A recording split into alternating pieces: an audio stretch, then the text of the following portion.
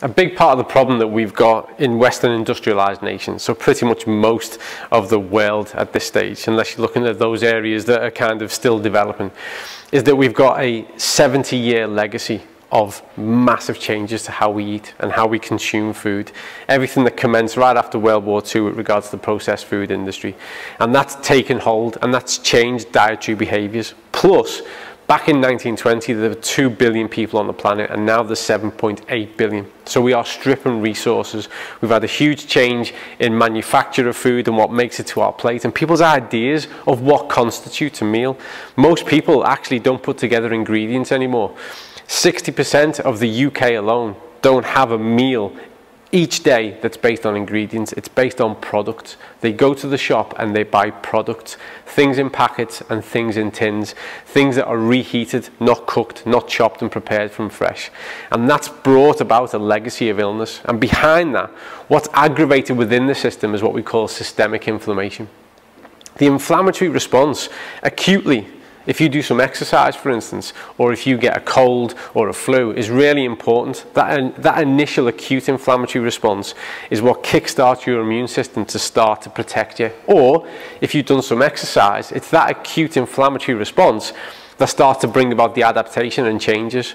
But chronic inflammation is what sits behind chronic disease, and it's that systemic inflammation that has become manifest across our populations, and people are walking into sickness.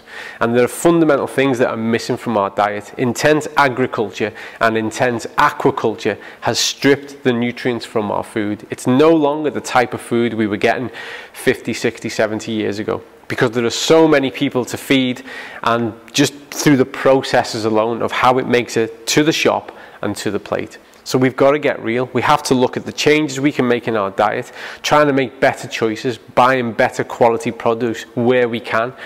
But that is so limited by budget. Not everybody is in a position whereby they can buy the very best of fresh food every single day. And the worst part is even if you can, if we look at sources, typical sources of omega-3, which is really important to us, well, taking that from fish, one, it's unsustainable ecologically. We just can't feed that amount of people. We should all be eating fish around about 3 to 4 times a week. Well, that's 7.8 billion times 4 per week. Do the math, it's unsustainable. The planet can't tolerate that. But what we can access and what we can, find in our fishmongers and in our supermarkets does not have the same nutrient profile as it did 50, 60, 70 years ago. So we have to get clever about it, and we have to look at what we can put into our diet, what strategies we can build in so that we can access the same kind of outcome.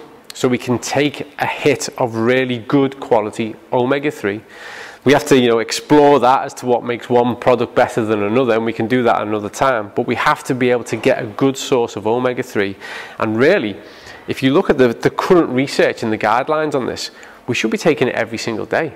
We're not taking enough of it. In fact, most prevailing guidelines across Europe, North America, Australia, the UK, they're low. It's a low estimate. It's almost double that we actually need if you look at the research and what creates impact within that human ecosystem. So what we've got to do is get real. We can't take everything from food availability. The world just isn't what it was 60, 70 years ago.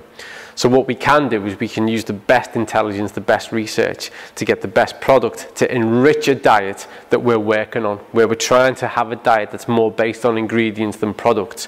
But we can be really clever and smart about putting these types of products in to enhance that and to get a far better health outcome.